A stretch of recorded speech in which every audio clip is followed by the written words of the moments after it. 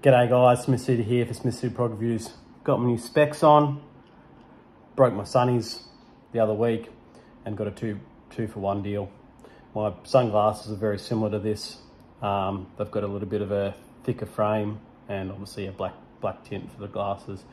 Got this at the Royal Melbourne Show. It's a hot sauce with kiwi fruit in it with jalapeno, pickled lime, heat levels 5. I'm just making some toasties now and thought I'd review this for you. So it is so good. You got the heat from jalapenos. It's not overbearing, but the spice is there. It's got green jalapenos, 40%, kiwi, 25, lime leaf, lime juice, preserved lemon, mint, sea salt, roasted spices, sugar, onion, apple vinegar. It is absolutely fantastic. Kilties Irish sauce, I think that's what it is. And yeah, absolutely fantastic. I'd probably give it a in the old rating. In the new rating, I'm going to give it a 5 out of 6.